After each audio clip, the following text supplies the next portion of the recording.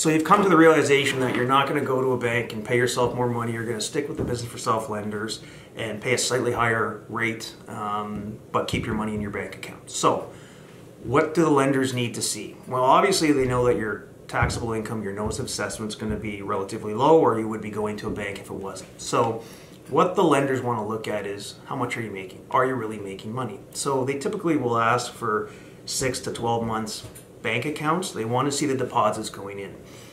They'll look at your industry, and they have sort of a formula. They know what expenses you would have. So if you're a contractor, you have to buy your supplies, but they know roughly how much you would make. They know some money would be cash that doesn't get deposited, but they will look at your year worth of deposits, and they can typically use that number to even gross it up a bit, and that's how they can get around qualifying you. The banks, they don't look at bank accounts, they don't look at what your write-offs or expenses will be. They just simply look at your line 150.